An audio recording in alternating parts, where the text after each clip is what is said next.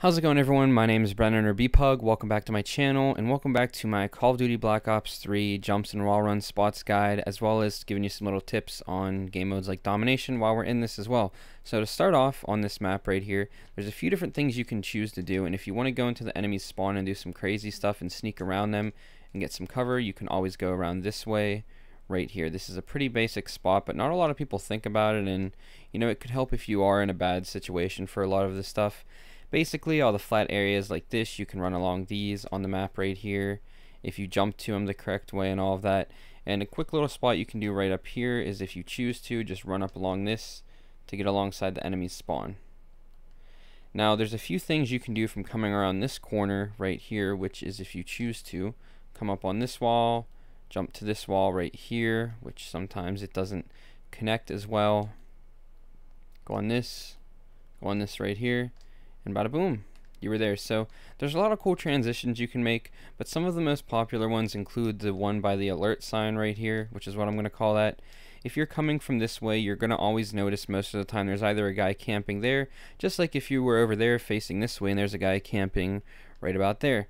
They're usually running across the wall to get to this side. You rarely ever see someone running this way, just because whenever you do run towards their spawn, there could be people coming from right there a lot, or like there's just going to be a guy head glitching here. Your odds of dying compared to running on this side are a little bit more common, because people don't really come over. You might see one guy here or here, but the average people will usually come around here, or they'll wall run as well.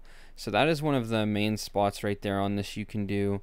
The other one, which is like, I guess, the fan favorite for this map, and I'm just saying fan favorite just because it's very popular. So you can go along this side, and if you choose to, you can go along here, curve that, come back around, and you can literally do a lot of things. And as you can see, I fell off there because I didn't really turn as good, but that's the basic thing. So if I'm running this way, and you can actually sit right up here too if you want to wait for somebody, which a lot of people will sit here, but very rare unless it's like team deathmatch or something. You can go all the way around this.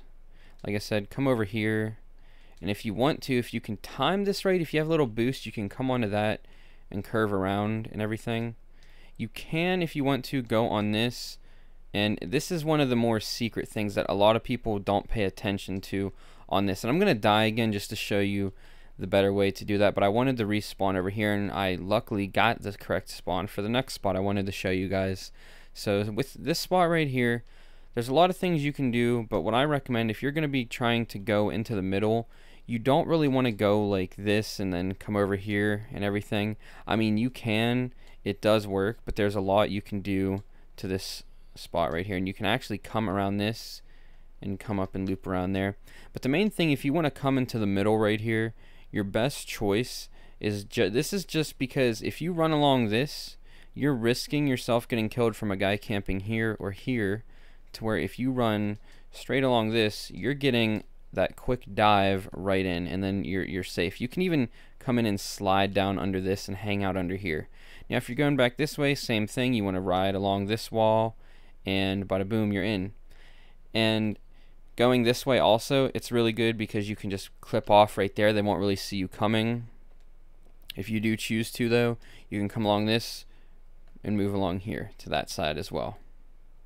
But if you do choose to run on this part right here, what you want to do is come and curve onto this wall, run along this, and then bam, you're going to have a clean sight at the enemy's doorstep right there. And it's, like I said, vice versa for every side. But let's go back to the one hidden spot, you could say, that no one really pays too much attention to, because it is a bit more complex, and it's a little bit lower to the ground. And as you can see, you have like a guide arrow right here that you can follow along on this, and then you can come around here. So this is the more sneakier way, and a lot of people don't really look at that.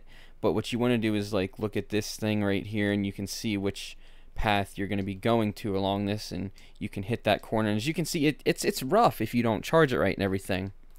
So that is pretty much it for this video, guys. I hope you guys did enjoy this. If you did, be sure to help me out and share this video with your friends on social media. Leave a like rating if you did enjoy. Post a comment down below telling me how you guys feel about some of these spots and everything, and let me know how you're doing in the game as well. And be sure to subscribe for more content. I'll see you guys in the next episode, and once again, thank you for watching.